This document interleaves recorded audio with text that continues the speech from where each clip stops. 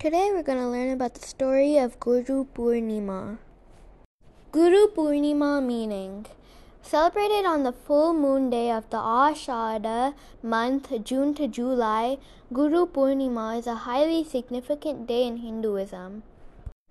It's a time to express deep respect and gratitude to gurus who act as guiding lights and knowledge givers.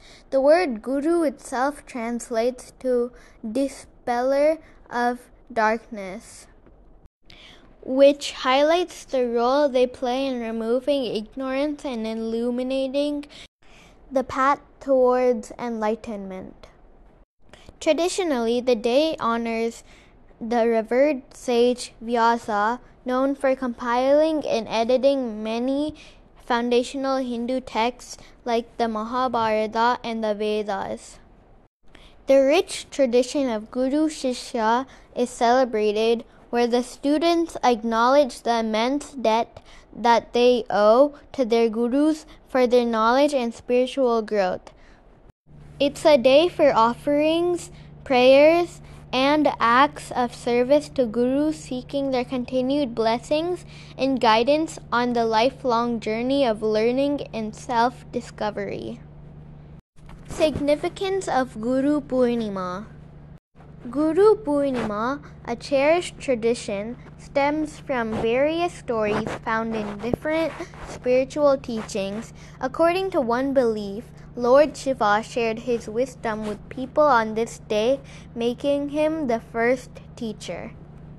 Another tale tells of Veda Vyasa's birth, who on Guru Purnima shared the teachings of the Vedas with his 4 students.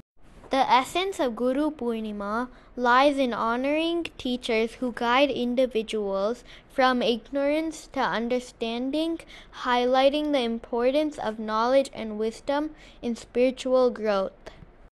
It reminds us of the power of learning and encourages the sharing of knowledge as a means of growth. The importance of Guru Purnima extends beyond a religious or spiritual event. It has become a cultural celebration that transcends social and religious boundaries. On this day, we witness a beautiful display of collective appreciation where individuals from all around unite in order to honor their teachers and mentors. It serves as a powerful reminder of the transformative impact that teachers in their various roles have on our lives. Guru Purnima is a day dedicated to acknowledging the fundamental role educators play in shaping not only individuals but society. Whether it's through temple visits, seeking blessings at ashrams, or simply expressing heartfelt gratitude, Guru Purnima supports a collective recognition of the debt we owe to those who illuminate our minds and our passions. This celebration highlights the importance of Guru Purnima as a time to honor and express gratitude towards our teachers, mentors, and guides who selflessly impart knowledge and wisdom, shaping our paths and destinies. In essence, this celebration becomes a powerful communal expression of appreciation. It strengthens the bond of respect and gratitude that connect us across generations, which ensures the continued transmission of knowledge and wisdom. Why is Guru Purnima also known as Vyasa Purnima?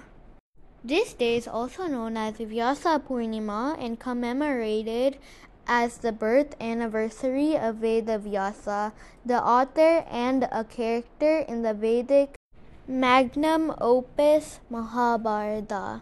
Some of the notable gurus in Hinduism are Sri Madhavacharya, Adi Shankara, and Sri Ramanuja Acharya. Your real Guru is truly within. He is the one who dispels all fear and ignorance. As Ramakrishna Paramahamsa says, he alone is the true teacher who is illumined by the light of true knowledge. Your Guru helps you connect to the Guru within. He resides in your Vishuddha chakra located on the throat and awakens when you surrender to your higher self. Guru Purnima Vrata Kada. Veda Vyasa Muni, the compiler of the Mahabharata, was born to sage Parashara, the author of the Vishnu Purana and Satyavati, on an island called Kalpi in the Yamuna river, as mentioned in the Vishnu Purana. It is said that Lord Vishnu desired the knowledge of the Vedas to be transformed into script form, since until then this vast knowledge was only available orally. Thus, Veda Vyasa is regarded as an extension of Lord Vishnu, born to classify the Vedas and work on other ancient Hindu texts. Vyasa's father, sage Parashara, was the grandson of sage Vashishta. Pleased with sage Parashara's penance, Lord Shiva granted him a boon that his son would be revered and well known for his knowledge, and that his son would be a Brahma Rishi equivalent to sage Vashishta. Legend has it that Veda Vyasa's mother Satyavati conceived him and instantly gave birth to Vyasa. Veda Vyasa Muni was also known as Dvaipayana, meaning island born, and due to his dark complexion, he was also named Krishna. As he grew up, Vyasa left home to tutor and gain knowledge under Lord Brahma, Narad Muni, and the four Kumaras. It is said that Veda Vyasa Muni spent his life in the current Indian state of Uttarakhand on the banks of the Ganga, where sage Vashishta had also resided with the Pandava brothers.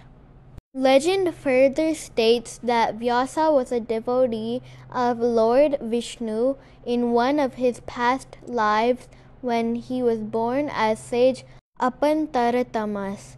The knowledge of the Upanishads, Vedas, and Dharmashastras was inherent in sage Apantaratamas, who was born as Veda Vyasa as per Lord Vishnu's desire. Works of Veda Vyas Muni. The great sage Veda Vyas is known to be the author of a wide range of ancient Hindu texts, which are very important and hold significance. The Mahabharata. This famous Indian epic is said to have been the chronologist of Mahabharata, and Veda Vyasa Muni also features a significant character in it. Veda Vyasa had requested Lord Ganesha to be the scribe of the epic while he narrates it. Lord Ganesha agreed to do so with the condition that the narration of Veda Vyasa would have to be without a pause. Vyasa accepted the condition and posed his condition that Lord Ganesha would have to understand the verses which would be narrated by him before writing it down. Sitting beside the bees tree, Veda Vyasa Muni connected through meditative mode to channel the texts. The partnership of Lord Ganesha, the transcriber, and Veda Vyasa Muni's narrator gifted us with the Mahabharata, 18 Puranas, and Upanishads. The basic essence of Mahabharata comes through in Jaya, which is a conversation between Dhritarashtra and his charioteer and advisor Sanjaya. Sanjaya had done a running commentary of all that was taking place on the battlefield of the Kurukshetra, describing war strategies adapted by the Kauravas and Pandavas, military formation and everything in detail to Dhritarashtra. It's a great narrative with Dhritarashtra asking intermittent questions to Sanjay, discussing situations in the war and getting emotional about the impending destruction and loss of kith and kin. The sacred Bhagavad Gita comprises 18 chapters of Veda Vyasa's Jaya, which is a brilliant combination of war, religion, history, geography, and morality. Puranas, treasured Hindu texts written by Veda Vyasa that was considered as an encyclopedia of ancient history and legends. Veda Vyasa Muni and Brahma Sutras. The Brahma Sutras are timeless texts written by Veda Vyasa Muni about Hindu philosophy, particularly Vedanta, which is promoted by Badarayana. Vaishnava Acharyas believe that Badarayana was actually Veda Vyasa himself, as his ashramam was in Badari Kshetram.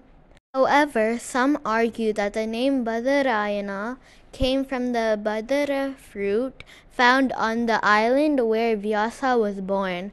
Recent historians suggest that Vyasa and Badarayana were different individuals. Despite these debates, Veda Vyasa is celebrated for his role as the compiler, author, and organizer of ancient Hindu texts, significantly contributing to their philosophical, historical, legendary, and cultural aspects. And this is the story of Guru Purnima.